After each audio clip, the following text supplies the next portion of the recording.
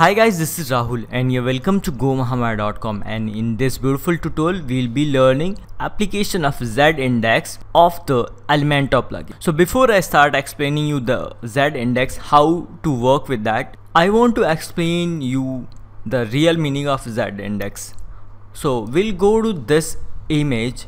Let's say you have one element. Let's say you have something banner here, and second banner you have this one, and third banner you have this one. Means all these three are separate element, and we want the overlapping of the product. Okay, half of the area should be covered by this one, but I want it to be on the top of this one, and half of the area will be covered by this one, and I want this to be covered on the top of this particular green one. So here comes the picture of Z-index. So Z-index says whichever Z-index value will be more will be on the top. Here the index value of blue one is more, that's why it's on the top of the red one and green one. The Z-index value is more in case of red one as compared to green one. So there's no define, you can write any value. Let's say I want to give 100 for green one.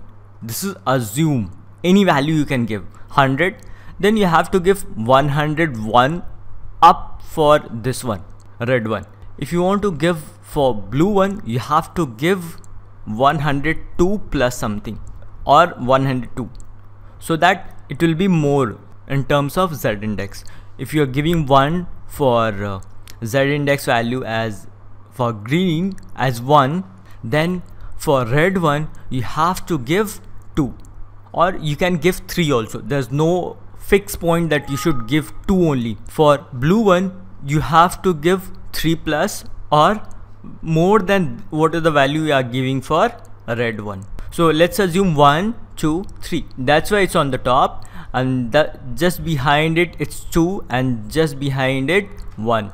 You cannot go negative because there's a something 0. Okay, let's assume this is 0. Okay, you're sending back means this will not be visible, so you cannot give 0. So now we'll have the real applications of Z-index. So I have this pre-made template of Elementor, and there I've imported table from the layout, and these are not overlap each other. Okay, so first what I'll do, if you'll hover over, you'll find edit column option in this area. If you'll hover over this, you can find edit column over this area. If you'll hover over, it means you can find edit column over this area. Okay, this is particular for this is particular for this is particular for this. So now what I did, I added some changes to the design of the table to make you understand in a proper way.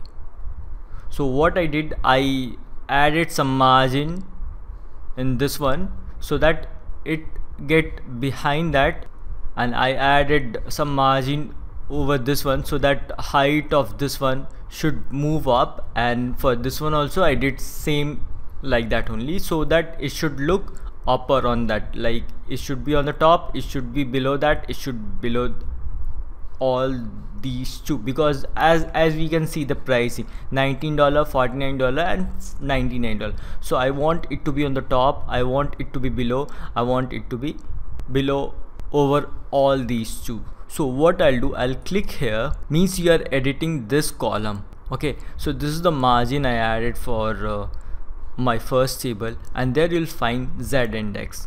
So as I explained you, I've already explained you that the lower the Z-index value means it will be the below in the sections.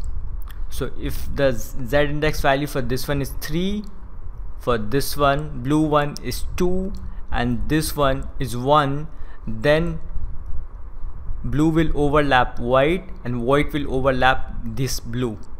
Okay, so let's give here 1, means now this one, the Z-index value for this blue table is 0 now, for this one also is 0. Okay, that's why it's overlapped. Now I'll click here, I gave 1 to this table, I'll click here, and for Z-index value I'll write it as 2. Now you can see this came up.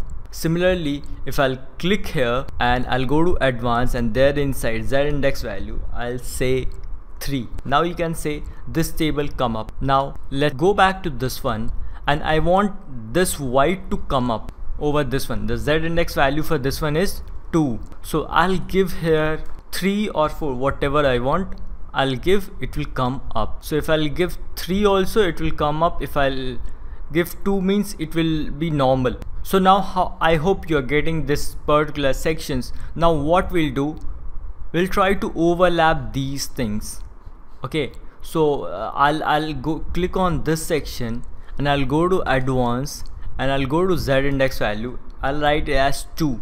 Okay, and I'll try to add some margin so that it get overlapped, so that you can understand in a proper way again. So I'll take some margin here.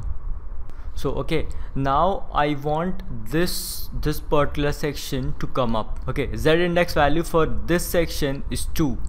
So what I'll do, I'll click on this section, and I'll click on advanced, and there on the z index value I'll write it as 3. Now you can see there's a overlapping of the content. It come up. Let's say if I'll write 1, it will go behind again. Again if I'll write 3, it will come up. So I hope you got concept. One more thing I want to explain you, that is navigation. If you click on the navigation, you can find sections. In case of complications, you can use these sections. Let's say if I want this one. Okay, so I'll try to click here, and I can see, okay, which section, hide that. Okay, this one is the section which I need to edit. So I'll click here, and inside that column, what are the columns you have, you can edit that. Inner sections, using this one you can edit and click. Let's say if you want to select this one, this will get selected, and you can directly go to the column setting instead of choosing from this area and that area. It's quite easy. So I hope you find this video useful. If you did, give thumbs up and subscribe to my channel for more further updates. Thank you.